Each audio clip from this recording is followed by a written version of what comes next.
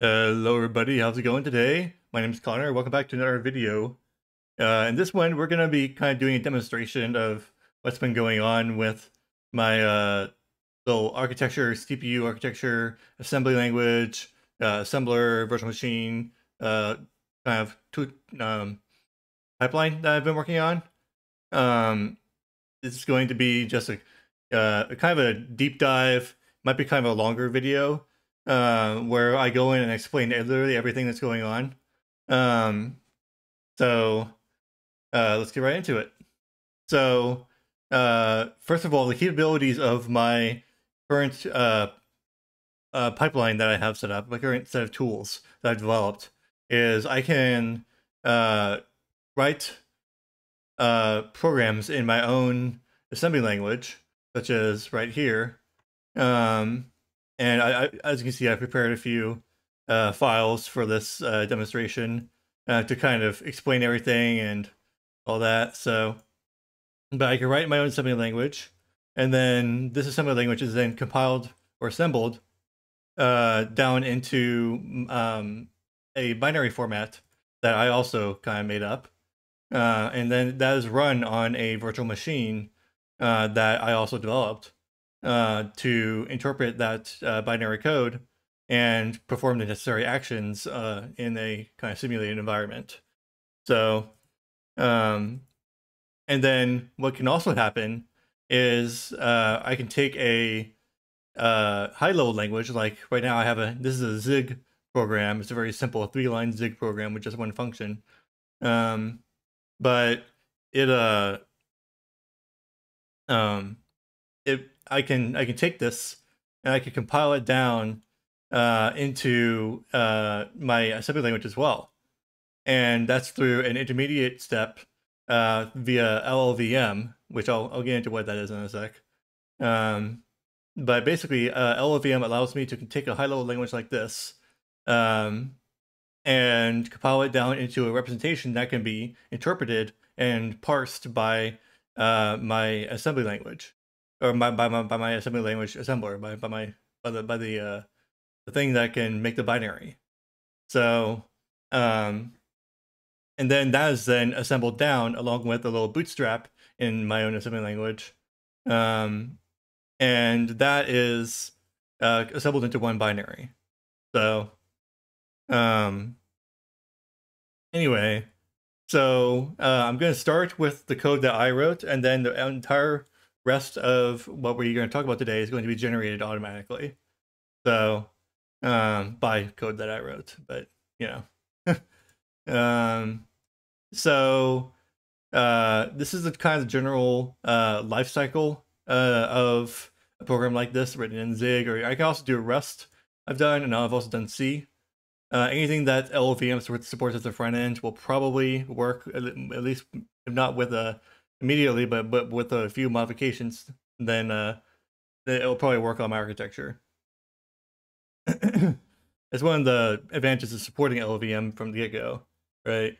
Is that anything that it can compile into its IR representation can be run on anything that it can compile it as a backend, right?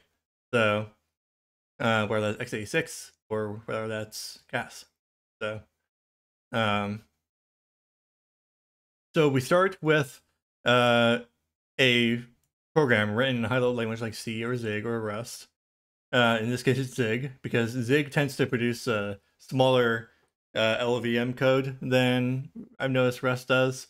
Rust likes to put its entire standard library into everything if you're linking it statically. So, whereas Zig only puts the parts that you're actually using. So, so we start with like I said, we start with a Zig file.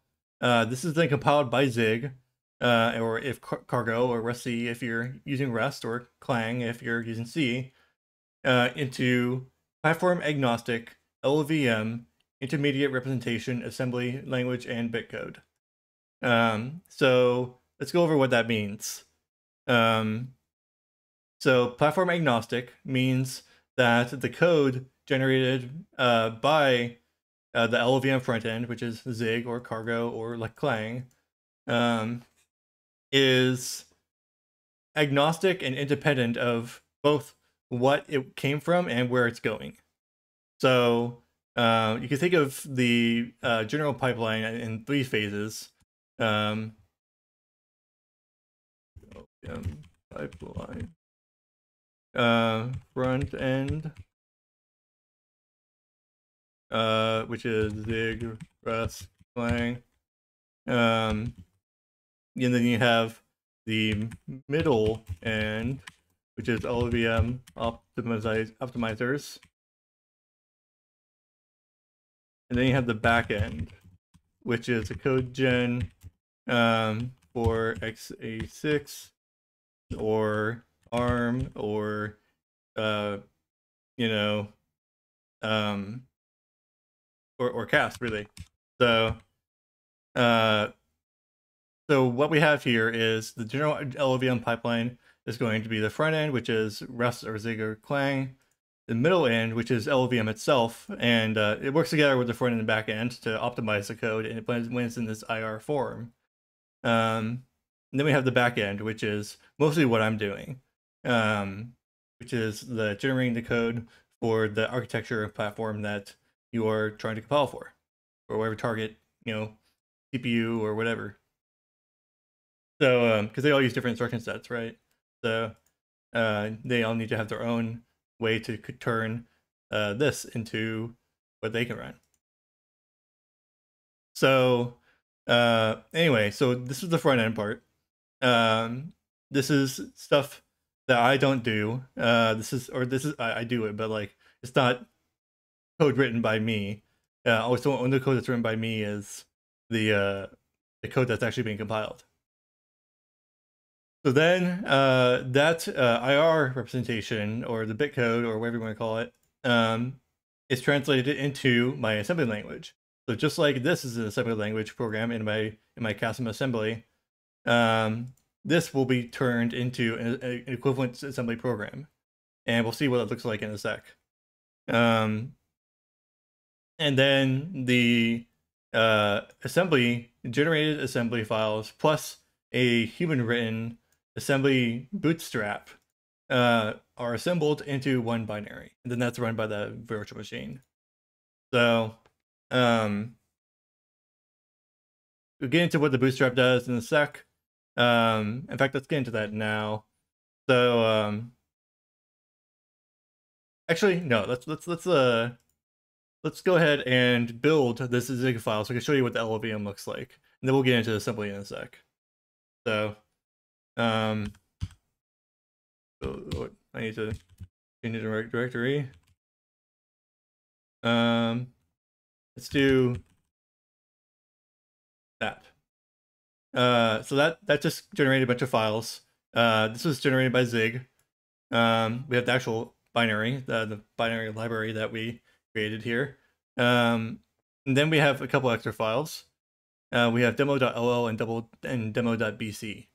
So the LL is the LLVM assembly.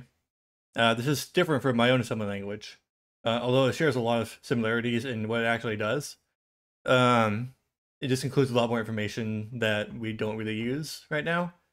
And then we have demo.bc, which is just a binary where you can open in hex editor. It doesn't nothing much to look at here.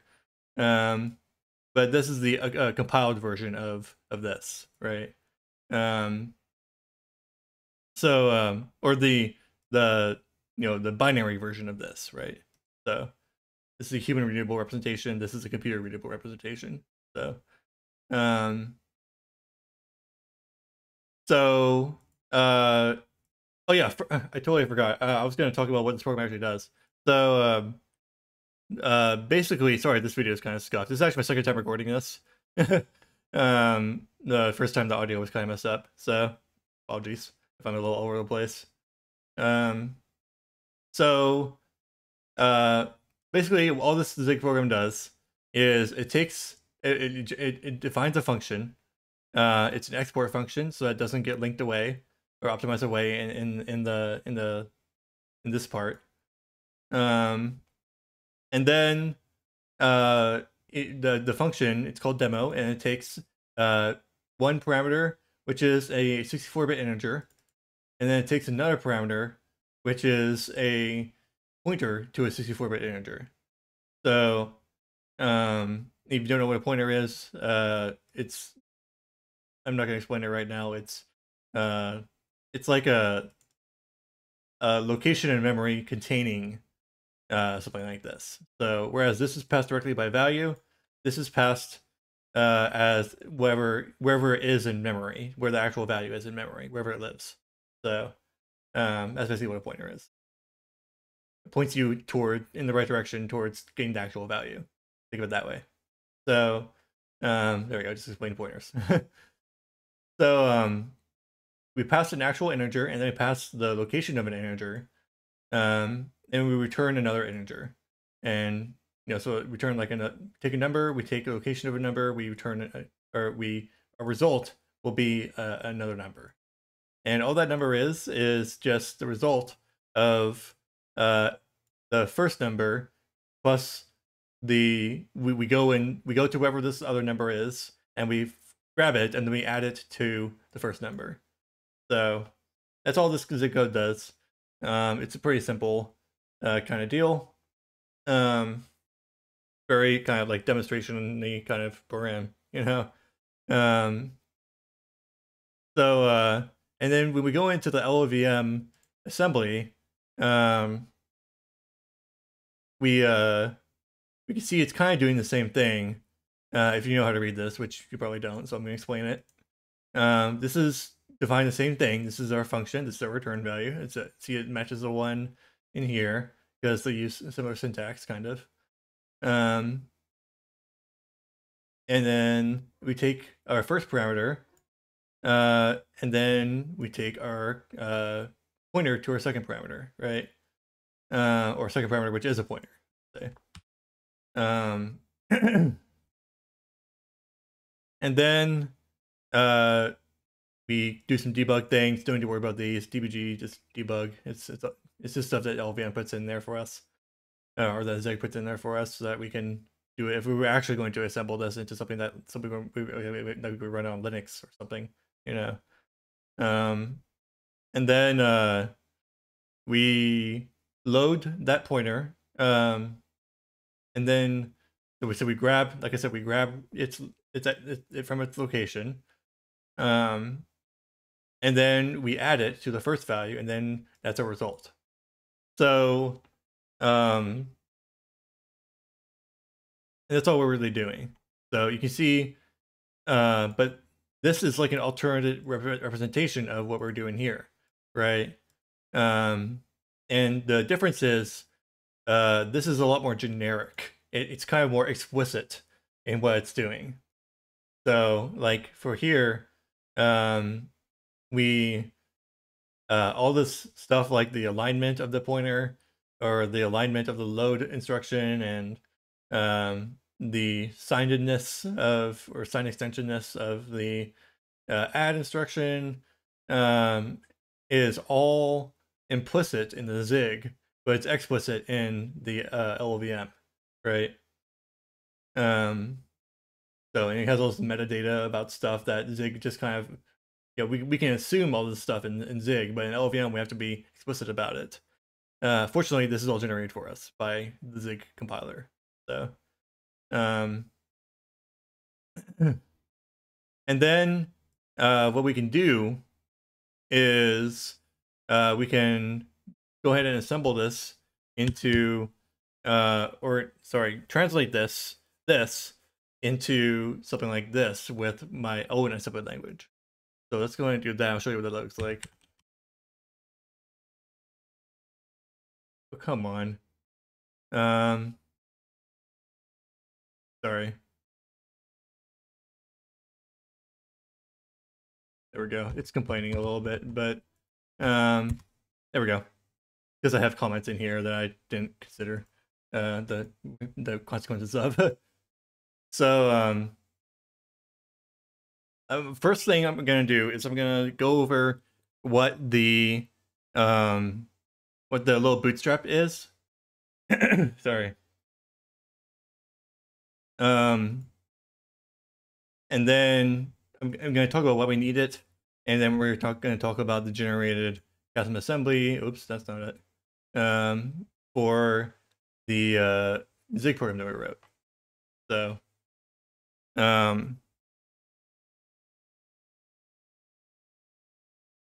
so why do we need this? Why do we need this extra assembly language file in order to run something like this?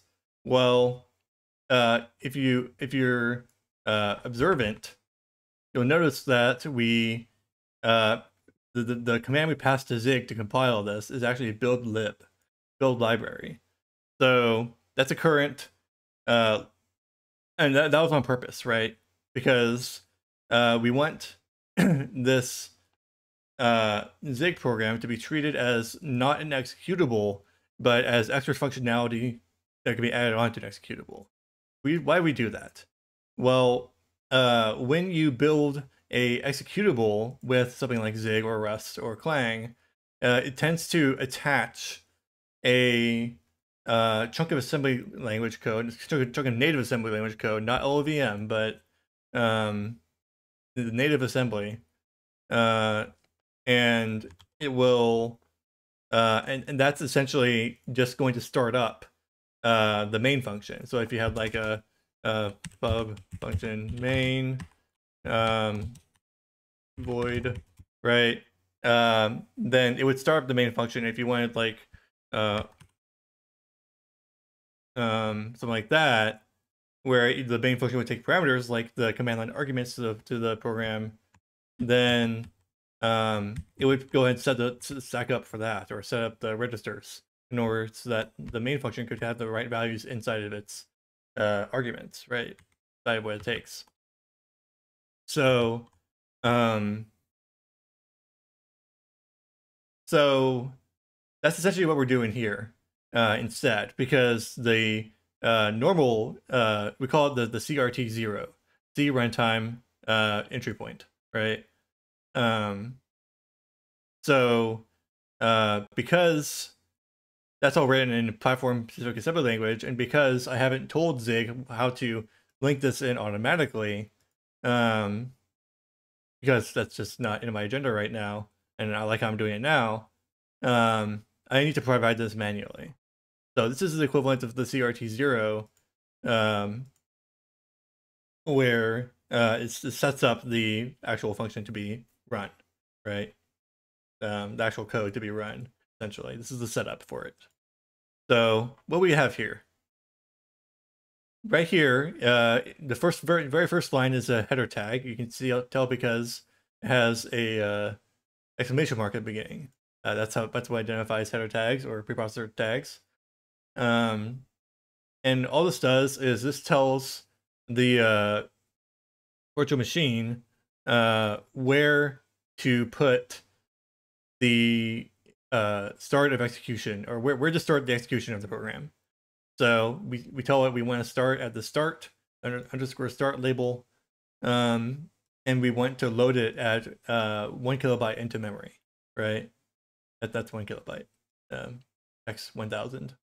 So I think. No, sorry, that's not 1 kilobyte. That's 4 kilobytes. I'm tripping. Yeah.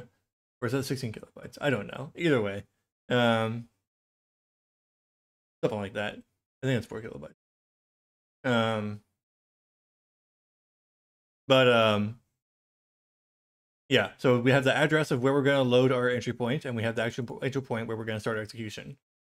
So this is a data tag. It has an @ symbol.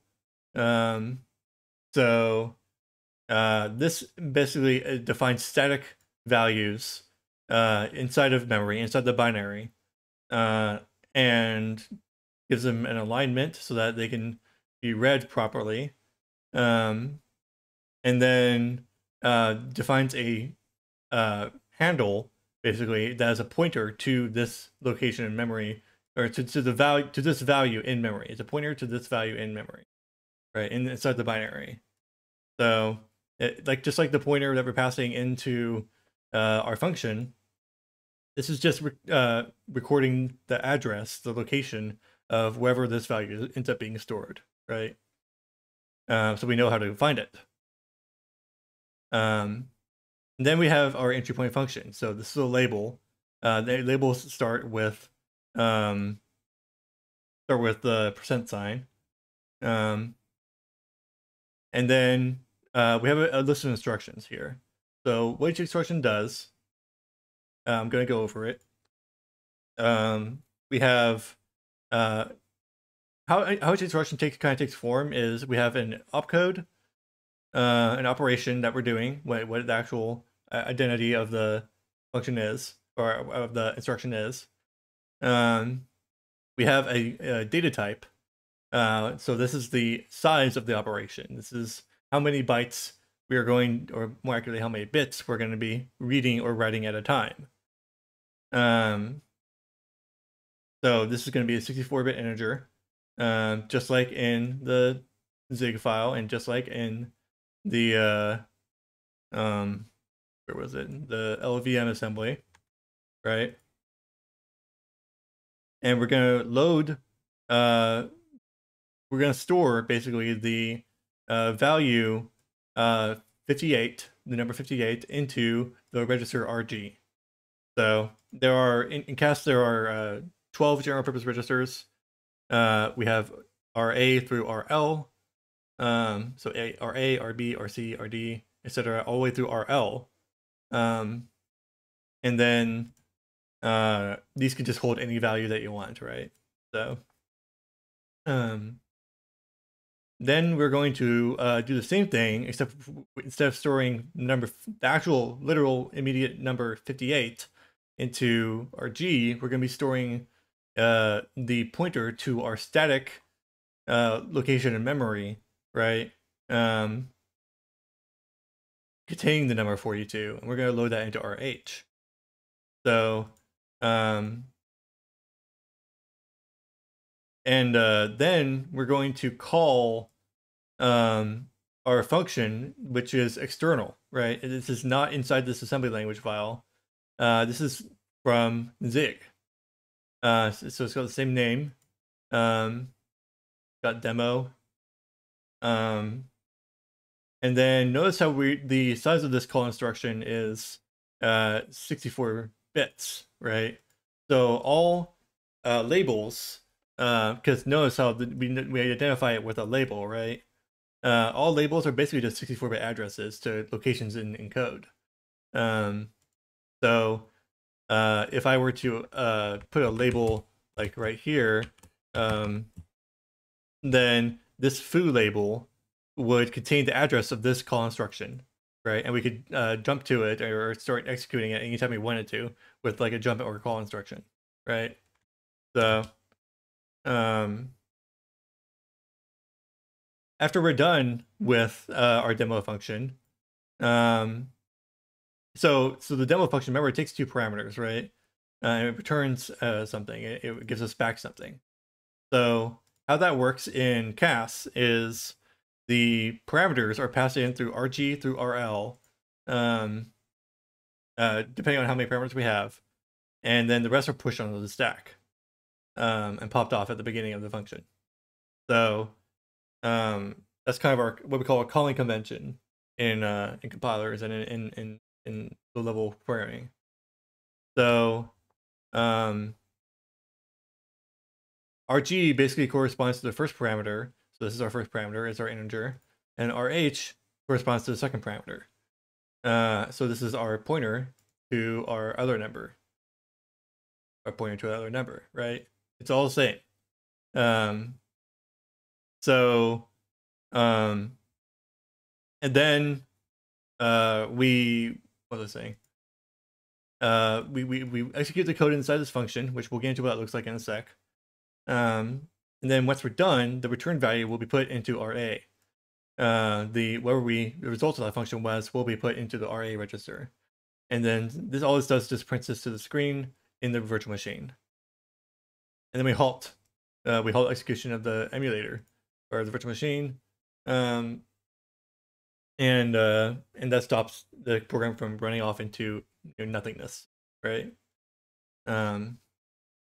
So that's the kind of like bootstrap for this program. Now let's go into what this Zig program and this LLVM program actually looks like in my assembly language. So this is kind of a lot more to go over. But I'm going to talk to the parts that I haven't talked about yet. So this is the label that we saw in here, right? Right here. So this is what we call the function prologue. This chunk of code right here. Or actually this chunk of code right here. This essentially sets up what we call a stack frame, which you can think of as like a scratch pad area for the function to have some places to store some values that it needs in order to do its job, right? Do whatever it needs to do. So you can think of this as like its desk, right? This is the function's desk. It needs to have a desk to begin with in order to be able to work, right? So like you could think of it like we're pushing this desk into place and moving the desk into place, right? It's the push and move instructions with the base pointer and stack pointer registers, which you don't need to worry about what those are. Just think of it as like we're setting up the function for a new function. We're giving it some space by subtracting from this stack pointer. And then we take basically some papers, right? If we're using a desk analogy, these RG and RH registers are papers, and we're putting them onto the desk, right? These are two parameters of the function, and then we jump to the entry point of an actual entry point of the function, which is it just happens to be the next instruction. This could be optimized away, but I'm leaving it in there for clarity right now. So then we call a couple of debug functions, just like we saw in the LLVM code. Don't need to worry about those. And then we have a load, add, and a ret. And you can see this is actually what we're doing in the LLVM as well. We have a load, add, and a ret. So what a load instruction does in LLVM is it basically reads from memory. So you can use this to dereference a pointer and read from it, right? We're going to wherever this second parameter is, which is our second parameter, which is the pointer, right here.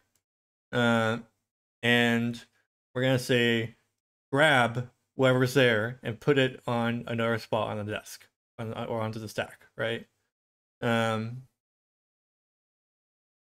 And that's what these square brackets mean, is grab whatever's right there in memory, right? At this location. So whatever's in RC, which is just an address right now, is we're going to go to the address, grab what's there, and put it in here. And then we do our add, which is just another simple case of moving stuff around in memory, and then we add in place. So we move this second parameter, and we add it to the first parameter, or add the first parameter to it, I should say. And then we move that into our array register, just like I talked about in here. And then we return from the function. We deconstruct our desk, we deconstruct our stack frame, and we return execution back to wherever it was called from. And then that will end up right here, and we will print that return value to the screen. So that's essentially what's happening here. Let's see here. So if we go ahead and run this program, you will see a bunch of debug output. I'm going to go over what that means in a sec. But you can see right here, this is our output, right? Which is the output of the print instruction. And we're printing the number 100, which last time I checked, let's see, where's our values here? 58 plus 42 is indeed 100. So math checks out. Um,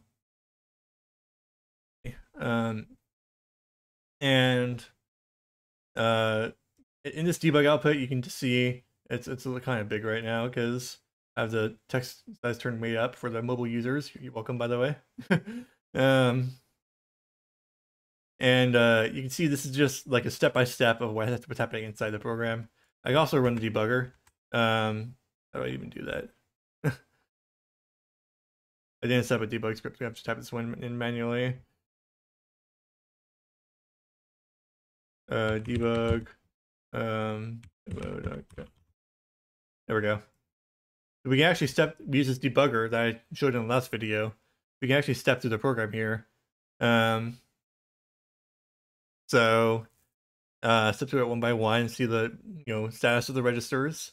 This is going to show our stack frame over here. This is our desk, right? So as we set up our desk, values start showing up over here as we get more space to work with. And you can see that they're changing over on the side as we step through the program and put stuff there. So we can actually single step through the entire program, and then there's our answer. That the result is 100. Sorry if it's kind of small, by the way. I can't make this bigger right now. And then we're halted. So it's a real simple program, but this is all the instructions that happened in order, right? And then the indentation indicates scope, like how far deep are we into the call stack. So how many times have we called something and not returned from it? So yeah. So hopefully that was a good explanation of what's going on here. If you have any questions, leave them in the comments. Hopefully I explained everything well enough. If you have any questions, leave them in the comments. If you have any comments, leave them in the comments. If you like the video, hit the like button. It really helps me out so that more people can see what the stuff I've been doing. If you really like the video and you do want to see what stuff I've been doing, you can subscribe. That also helps me out. It lets me know that people are liking what I'm doing, and it motivates me to keep going. So other than that, thank you all for watching. I'll see you next time. Peace out.